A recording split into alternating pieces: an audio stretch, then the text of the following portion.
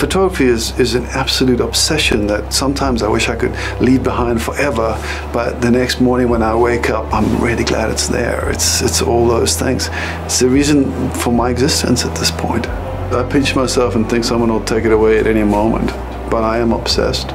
I do spend most of my time thinking or making pictures, so I guess it's a consequence of obsession more than anything else. And I think that if you really want to make significant pictures, you need to have that mindset.